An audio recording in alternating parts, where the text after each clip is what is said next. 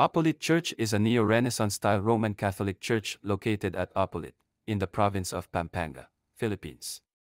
The additional construction of the two towers beside the church served as reinforcements to improve the structural integrity of the church.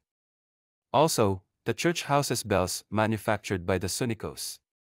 In 1597, the Parish of Apalit was separated from the Parish of Calumpit.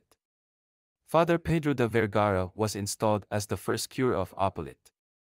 On June 28, 1844, the traditional fluvial procession called Libad honoring Saint Peter the Apostle was instituted by Capitán del Pueblo Don Pedro Armayan Espíritu.